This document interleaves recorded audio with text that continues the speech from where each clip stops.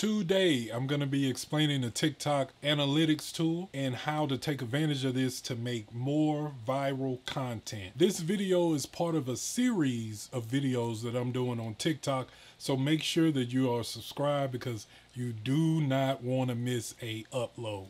So let's get right into it. First of all, you need to make sure that you have a pro account for TikTok. That's the only way you can actually see your analytics. You have to first have 100 followers to see your analytics, and if you just upgraded to the pro account, you have to wait about a week or so before you can actually see your analytics. Once we open the analytics, we have the overview tab that shows video views from a week to a month, and it breaks them down by days. Then down from there, you have your follower count, and that shows you a graph of how many followers you gain or lost. Then down from there, you have your actual profile views. This is how many people actually go to your profile. So as you can see right here, that's about 112 people coming to my profile, checking out my videos, and hopefully clicking the link, going to my YouTube and my Instagram page. Now this page is fairly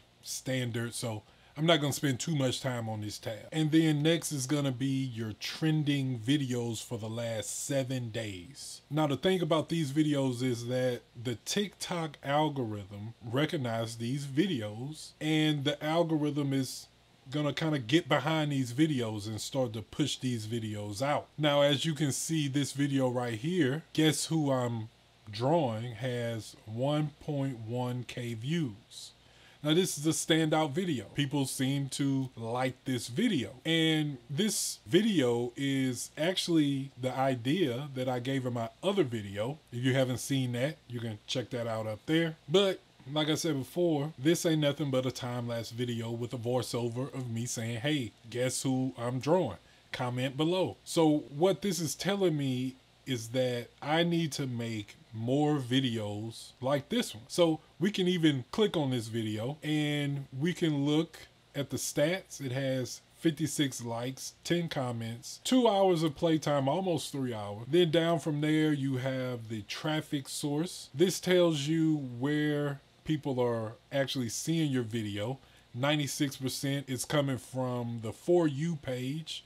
Now the For You page on TikTok is kind of like the Explore page on Instagram. And then right down from there, we have 3% actually going to my profile and looking at my video. And then down from there, we have the audience territories. 99% of my followers are from the United States. And this is good to know also, because if you have followers from different countries, then you can kind of tailor your content towards the culture of the actual country. Now the next video we're gonna look at, it has 677 views. It has 296 likes, 22 comments, 4 shares, a total playtime of 3 hours, 15 minutes. A traffic source, once again, For You page is leading the way, which means the algorithm is pushing this video. And I will be doing a separate video on the process of editing those top 2 trending videos of mine. So you do not want to miss that. So make sure that you are subscribed, hit that bell so you do not miss that video. And then we have the followers tab. As you can see, I have 226 followers.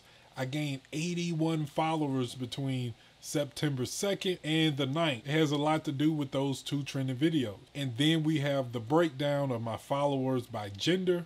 I have 91% come from the United States, 3% the UK. Then we have follower activity. This is going to show you the times that your followers are online. You can go from hours to days. And this is going to tell you what time you need to really be posting, or what time you need to be posting your premiere content, the content that you know is going to hit. So right there, for me, that'll be 6 p.m. And then you have your videos your followers watch. Now, I think this is the most important thing in the analytic, and the most different thing that I've seen so far in the analytics on social media as far as TikTok, it gives you the videos that your followers are liking. So all we have to do is actually click on that video, see what that video is about, see if we can recreate that video in my own style or your own style, because your followers are probably gonna like that video because they've already shown to like that video. And like I said, you can get a lot of content ideas just from watching what your followers like. And then down from there, we have the sounds your followers are listening to. This is important too, because on TikTok, sounds are kind of used like hashtags. They also can push your videos. We can click on these actual sounds, and then we can see if listening to these sounds can manifest some type of idea in our head. I'm always coming up with different ideas just based on the music that I'm hearing. So this is a big, big advantage because we know what our followers are actually liking. So take advantage of this. If you are new to digital art, I compile all of what I learned about getting started in digital art to help you save time and money. This is a free guide that will be in the description down below. So make sure to pick that up. I hope you got some type of value out of this video. If you did, don't forget to hit that like button, hit that subscribe button, and as always, I'll holler at you next time. Believe that.